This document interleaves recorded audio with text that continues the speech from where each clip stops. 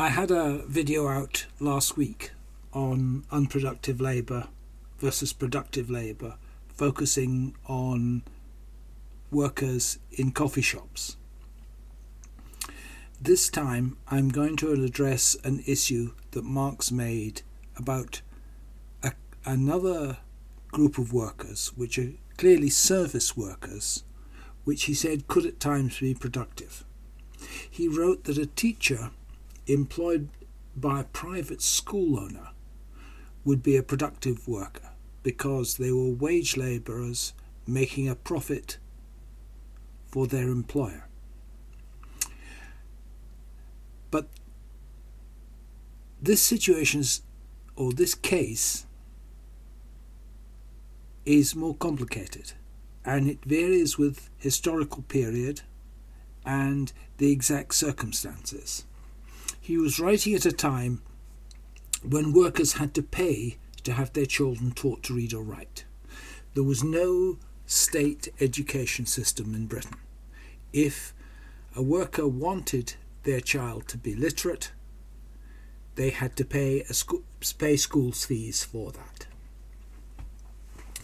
On the other hand, there were also schools, misleadingly called public schools, like Eton College, and were the teachers at Eton College and the other expensive public schools productive? Now, taking Eton as an example, 20 of the 55 people who've been Prime Minister of Britain went to this school. The function of that school and similar institutions is to enable children of the rich to stay at the top of the social pile, to ensure that they get the connections and the type of education which will enable them to be future rulers. Now, what's the difference economically between these two cases? The important point is that Marx held the entire personal expenditure of the capitalist class to be unproductive.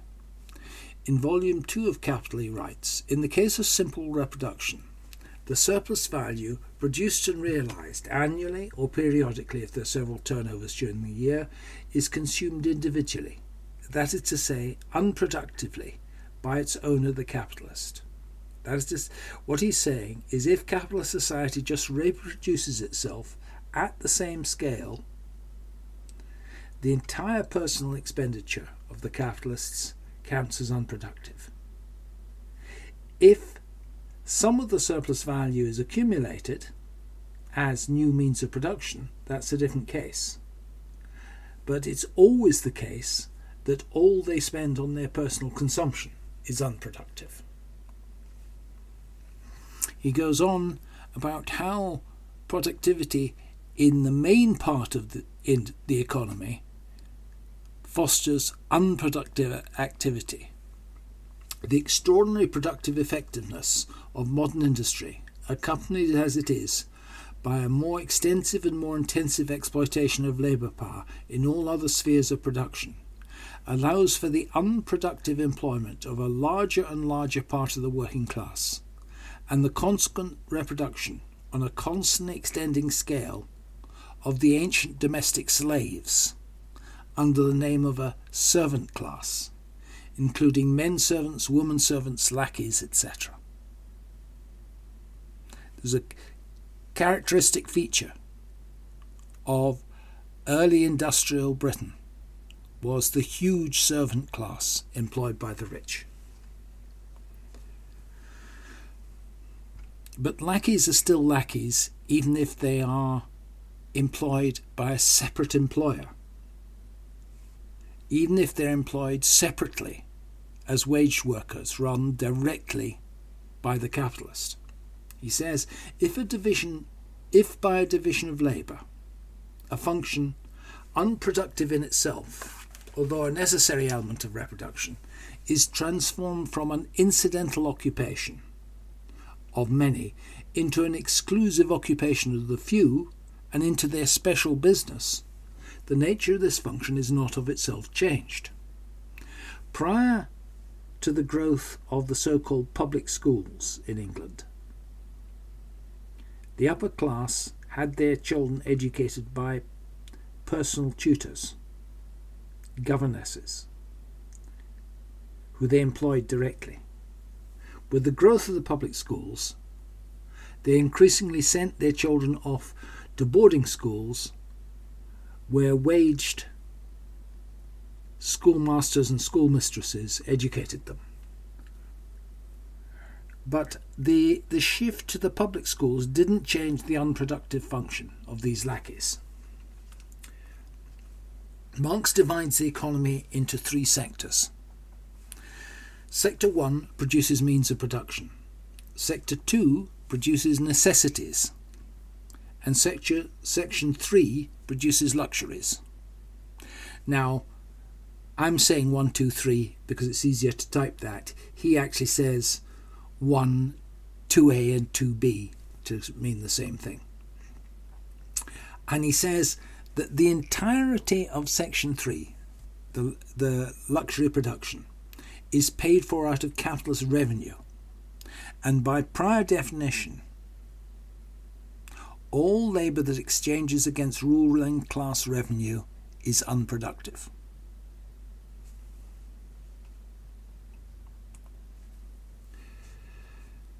Sections 1 and 2 produce the surplus, which feeds Section 3, literally feeds the people working in it, feeds and clothes the people working in it.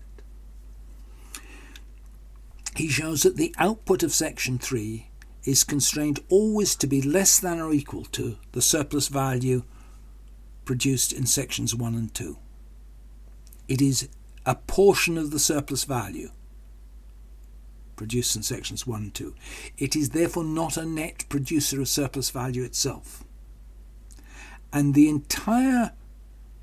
Now this is a very counterintuitive point that he makes. The entire realization of surplus value depends on the luxury expenditure of the capitalist purchasing the products of Sector 3. Here he says, indeed, paradoxical as it may appear at first sight, it is the capitalist class themselves who throw money into circulation, which serves for the realization of the surplus value incorporated in commodities. But, nota bene, it does not throw it into circulation as advance money, hence as not as capital. It spends it as means of purchase for its individual consumption. The money is not therefore advanced by the capitalist class, although it is the point of departure of its circulation. Now, when he talks about advanced, he means capitalist putting out money which is an advance on their capital expenditure. And he says the surplus isn't realised that way. It's realised out of the luxury, unproductive expenditure of the capitalists. So let's contrast the position of a teacher at Eton College with a teacher teaching future workers. Now, let's look at it from the standpoint of Adam Smith's criteria that productive work must not be such that it vanishes in the moment of its performance. Teaching doesn't vanish in the moments of its performance, unlike clowning. It fixes itself in the brains of the teacher's pupils. Their labour power rises in value in consequence of that, and so does the value creating power of their labour. So the teacher in the 1840s private school teaching future workers was certainly creating value. She was increasing the value of the labour power or the future labour power of the children. Now, what about profit-making schools more generally? If the school is profit-making, then the teachers do create surplus value.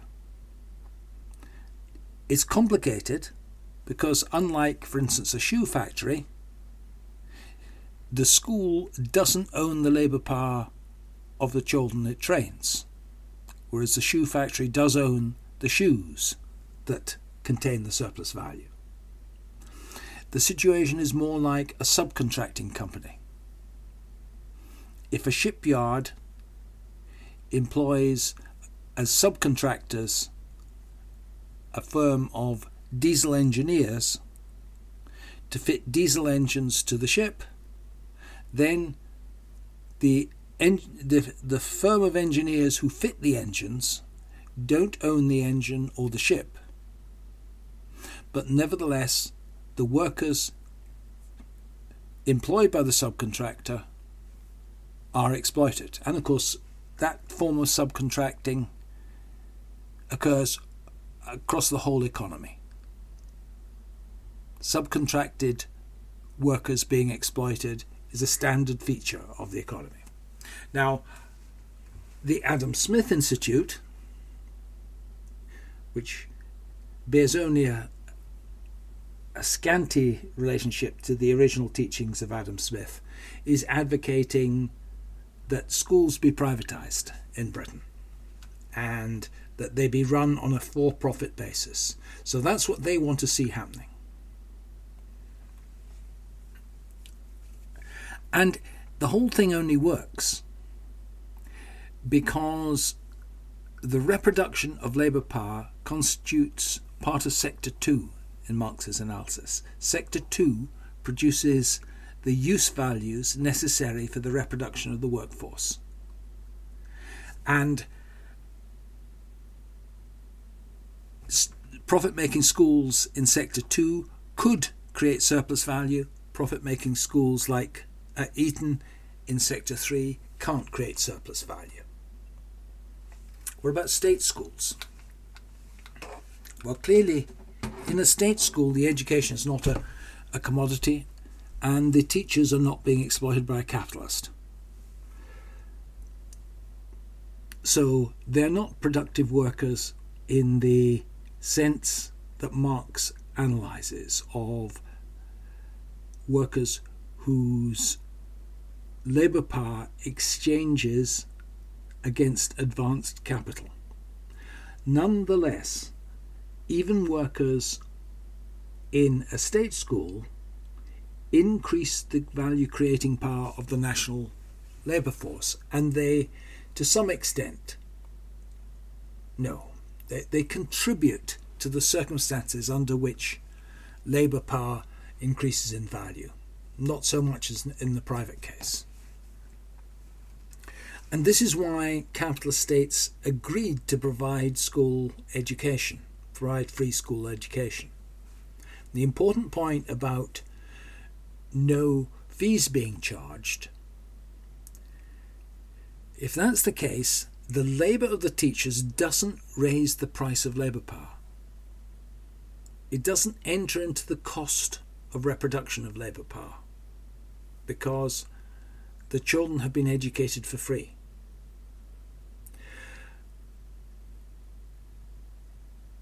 But on the other hand, the work that the children themselves do by learning, rather than going out to work at 10 as they would have done in the past, or going out to work at 7 as they would have done in the past, does raise the value of labour power.